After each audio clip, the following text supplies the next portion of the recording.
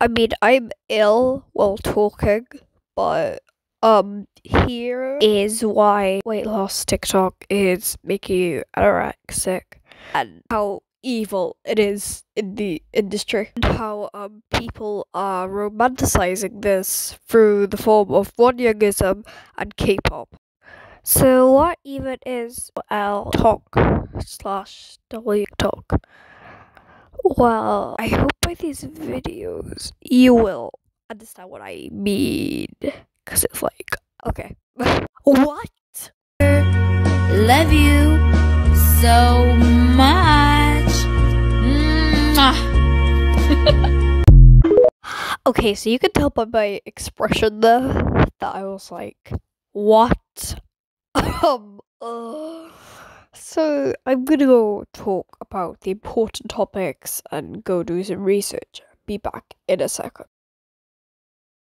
Will not help you and it can harm you in some extreme cases and it can kill you. So do not do this. I do not recommend. And well, today's is a short video. I'm going to do a part 2 soon.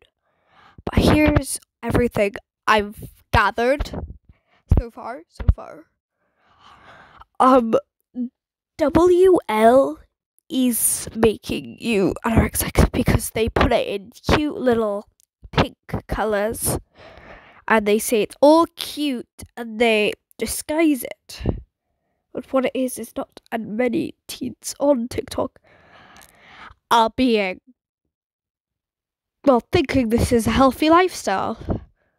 They think to only eat 3 meals a day and no snacks. But I eat way more than that in a day, and I am perfectly fine. So, just eat. I usually eat around, like, I binge on snacks a lot. Today, it's only, I woke up at, like, 11 a.m. So this is late. It's only, like, 4 o'clock now. All I've had today is chips, as in fries. What did I eat today? And, I think that's it, actually.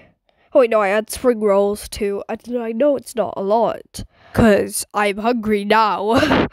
So, I just recommend eating around 5 to 6 meals every day to live a happy life.